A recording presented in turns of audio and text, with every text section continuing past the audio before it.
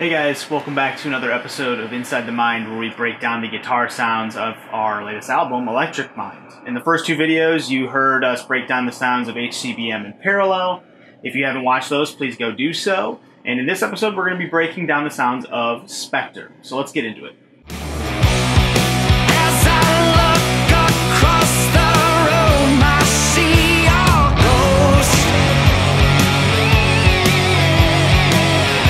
The disembodied soul I've grown. Now, my parts on Specter were very simple. I stuck to a lot of the core rhythm sounds, just a lot of the heavy picking, on really emphasis on the ones, and a lot of the raking sounds that you'll hear behind Chris's parts. To accomplish that, I used a 1958 Gibson Les Paul Jr.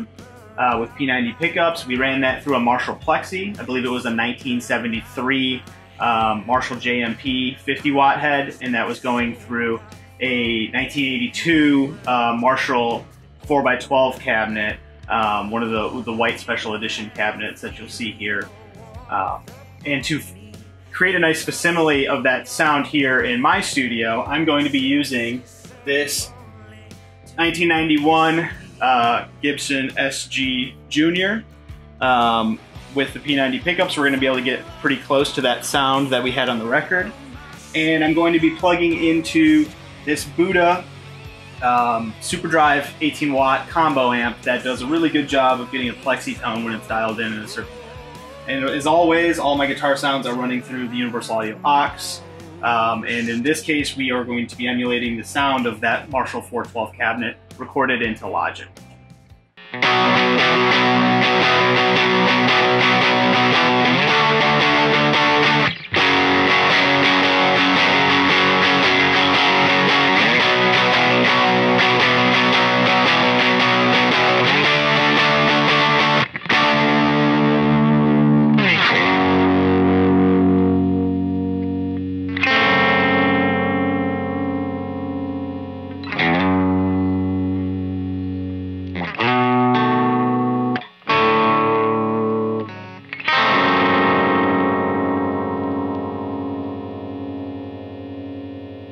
So that's it for my parts. Let's kick it over to Chris to get into more of his parts.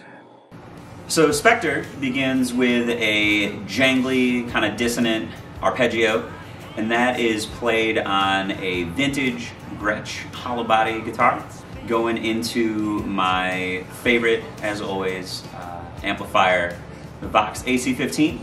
That is one of the few recordings that we actually got live while we were doing basic tracking. The tone was just so good that we ran with it. So once again, that's just a clean hollow body, a little bit of tremolo into a Vox AC-15. Now, since I don't have access to that 1967 Gretsch Country Club model, I will be using my trusty Epiphone Casino Coupe. This is a fully hollow guitar, so a nice substitution to give you an idea.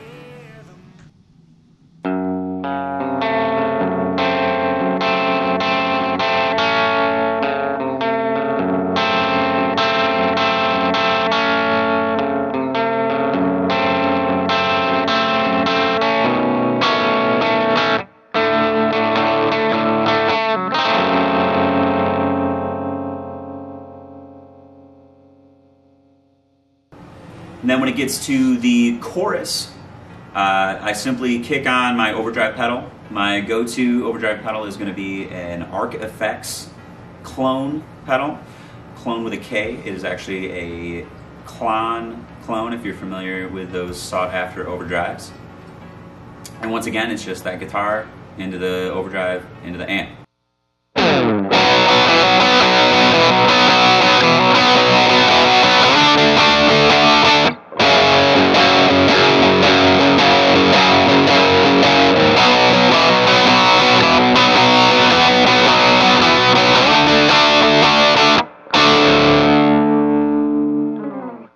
One of the most noticeable overdubs on Specter is going to be the kind of theremin sounding effect, and a lot of people mistake it for a keyboard that actually is a guitar.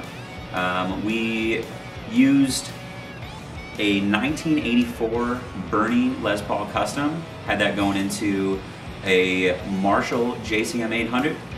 And we had it going through a particular pedal. It is a PSHC Pedals Theremin pedal.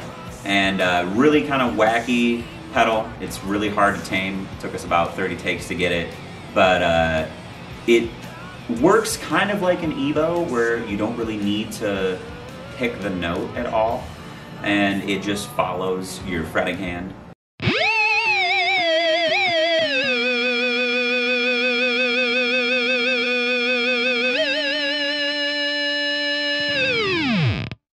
There's also an acoustic guitar overdub that you'll hear primarily in the second verse, and it kind of follows the strumming pattern of the chorus guitars, and that was accomplished with a Yamaha acoustic guitar. Now once again, since I do not have access to that 1970 Yamaha FG 300, I will be using my Martin D28 in its place.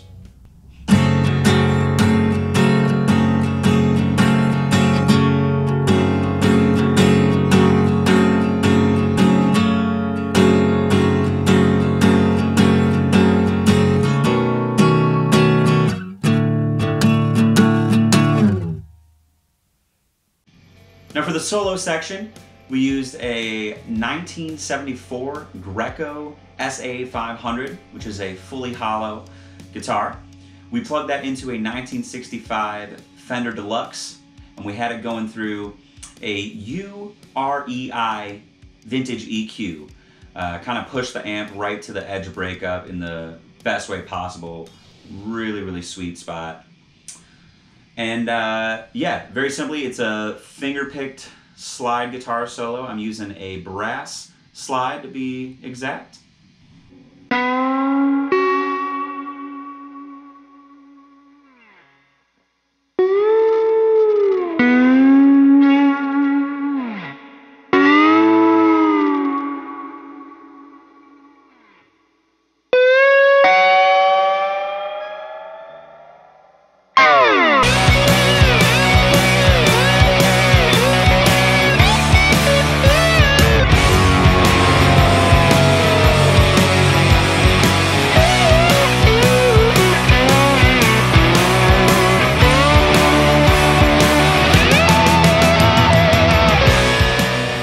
So there you have it, guys. That's how we get the sounds on Specter.